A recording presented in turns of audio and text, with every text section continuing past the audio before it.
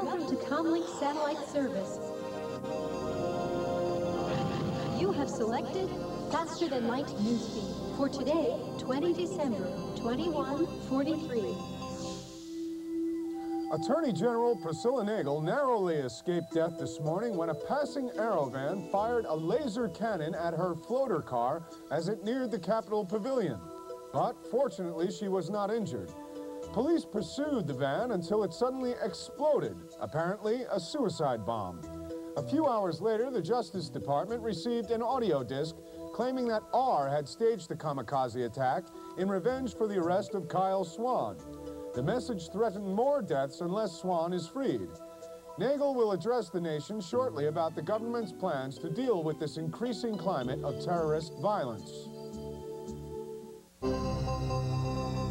This has been an FTL Newsfeed.